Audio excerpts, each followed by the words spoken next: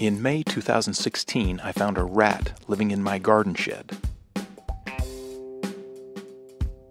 So I set some electronic traps to catch him. When I checked the traps the next day, the rat had placed sprinkler parts inside and all around the traps. I cleaned up the mess, put the sprinkler parts back in the bucket, and refreshed the peanut butter bait.